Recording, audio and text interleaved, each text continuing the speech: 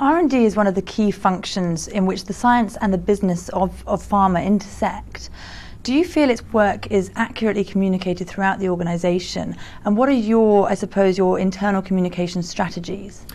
Well, communications has got to be one of the #1 challenges of any large organisation. And I think there are really at least 3 separate communications issues.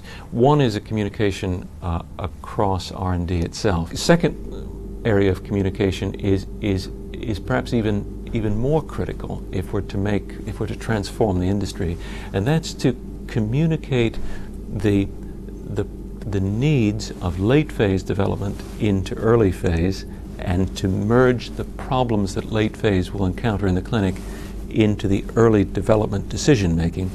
And that really leads down to the third big communications problem. Making drugs is fundamentally a very complex scientific effort. We need to get away from the notion that every drug hitting the same target is equivalent. It's really about making science the core of drug development and being transparent about how the information is used through the process.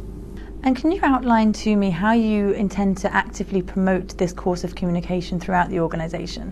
One key element that GSK has taken on is to try to create working teams that are small enough to speak together, that are co-located, and that have a limited agenda, allowing issues to really be aired fully and openly amongst larger segments of the group. It's not a solved problem. It has to be addressed at multiple levels, using multiple different approaches.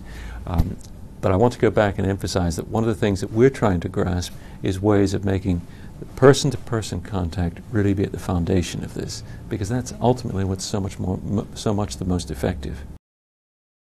For more fantastic interviews directly related to your business, be sure to explore Meet the Boss TV.